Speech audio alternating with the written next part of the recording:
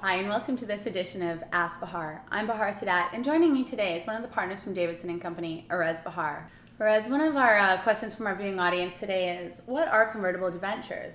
Now, as I understand them, it's just like any other debt, but there's an option to purchase company stock at the end of it if you so choose. Is that correct? Yeah, that's right. So the concept of the convertible debt is that it's just like any other debt. You know, you've got maturity, you've got a face amount, you've got a stipulated interest rate, but most of the time at the option of the holder, you could convert that debt into stock of the company. Now, under what kind of circumstances would somebody want to do that? So if a company stock goes up, right, let's say your conversion price is $1 a share per dollar of debt, and the price of the company stock in 2 years' time is $3, then I'd look at you and go, hey, let's convert because I can just sell your stock at $3. Now, instead, I could opt to hold on, but then that just means I get my debt repaid. So depending on what happens to the company stock, most holder will decide accordingly.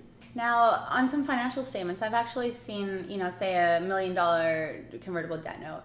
And it'll be $900,000 under debt and then $100,000 under equity. Wow. Oh, can you explain that for us? Yeah, that's the terminology we use for bifurcation, right? And where we divvy up the value of the debt versus the value of the equity. So it's sort of like saying, what would you rather have? Just the debt or the option to convert to equity?